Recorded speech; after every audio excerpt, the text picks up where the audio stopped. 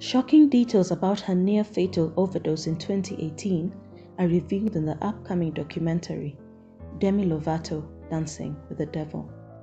We take a look in today's episode of In the Know.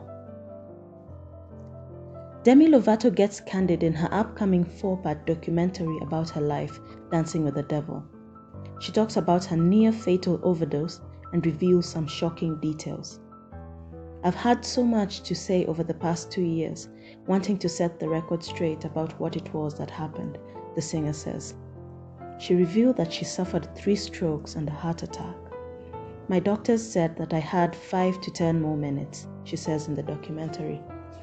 She was found unconscious in her home in July 2018 after she overdosed months after relapsing.